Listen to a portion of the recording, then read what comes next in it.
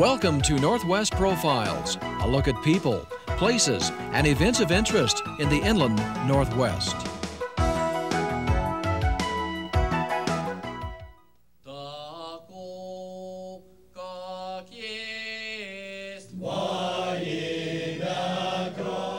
The traditional sights and sounds, arts and crafts, customs and religion of a fascinating Russian culture, neatly preserved not where you might expect in the motherland, but rather thousands of miles removed in, of all places, the westernmost province of Canada. More specifically in the beautiful Kootenay region of British Columbia and the friendly city of Castlegar. Why Castlegar? Well, to answer that question, you have to go back to turn-of-the-century Russia and retrace the story of a pacifist group of Russian people known as the Doukhobors. They were a group of people that came from different areas in Russia, but it was their religious faith that brought them together as a group.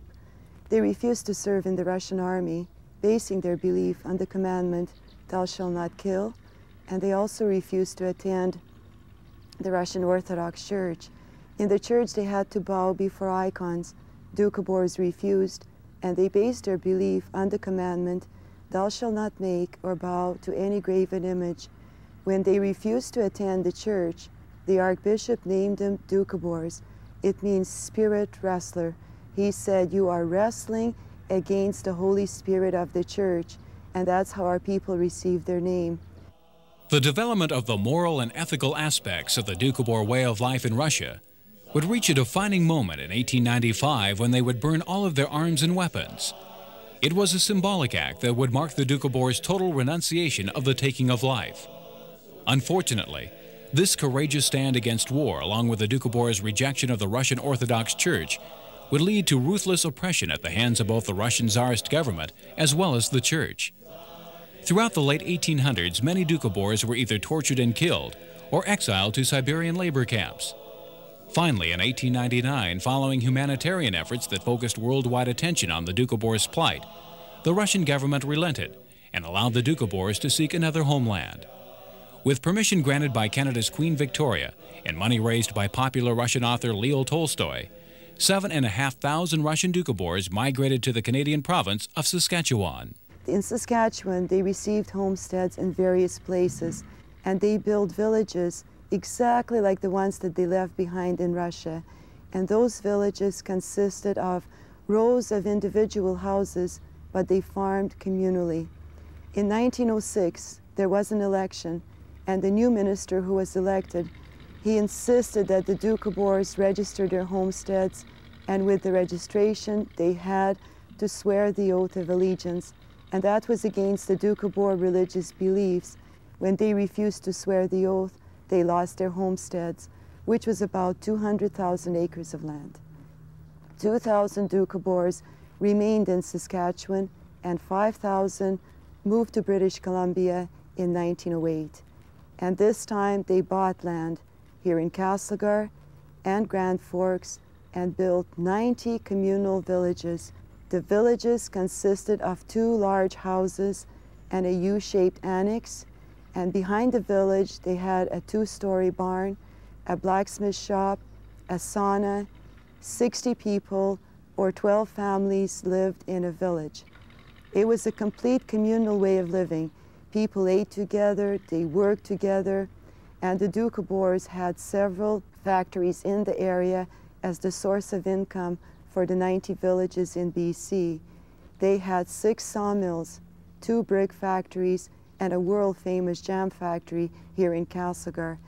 This was all under the leadership of Peter Verrigan. He was called Peter Verrigan the Lordly.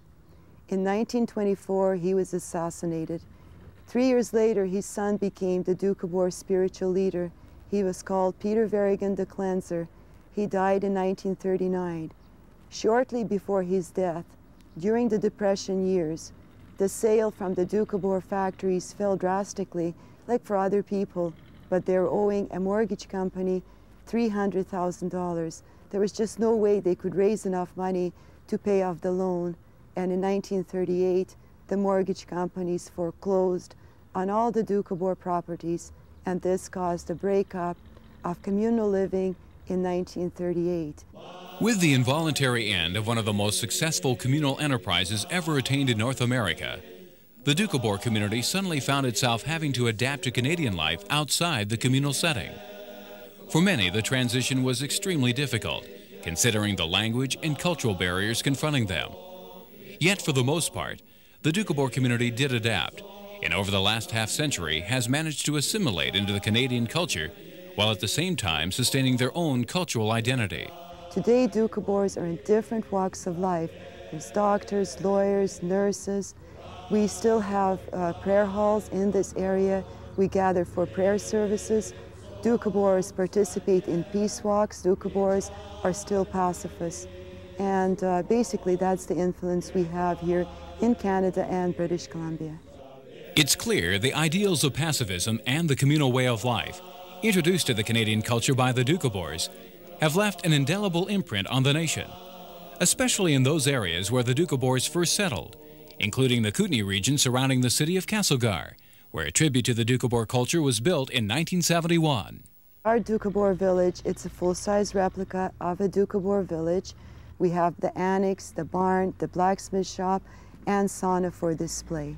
And we have the two large houses. One is set up in the traditional way, a kitchen, a dining room, a prayer room. We have 8 rooms upstairs set up in different displays where they'll see beautiful examples of Doukhobor handmade clothing, furniture. The next house is an art gallery. We have old photographs in there, some of them dating back to 1899 when the Doukhobors moved to Canada. Besides a variety of static displays, the historical village also features some live demonstrations, highlighting some of the traditional Doukhobor crafts. One of the more popular demonstrations involves the craft of ladle making by 83-year-old Doukhobor Peter Oglow. Always eager to show off the craft he learned from his father, Peter is also willing to provide some personal insight into what it was like growing up within a communal village. For us, it was a pleasure to live in a communal because you got your friends living right close by. And in the morning, if you we go together, either prune the orchard or gather the branches or whatever it is. And all the work was designated as a work, but you could do it as a pleasure, as a play. You know, who could finish the row first and all this. And I really enjoy growing up in a communal way. As it was in the beginning, when the Doukhobor Historical Village was first built in the early 70s, it remains today a fine tribute to the Doukhobor culture, as well as a tangible reminder of what they continue to stand for. It's a reminder of peaceful, most peaceful life, and that's what it reminds, how people could live together without fighting, you know. This is very, very important in our days right now, because everybody is fighting for something or the other, you know.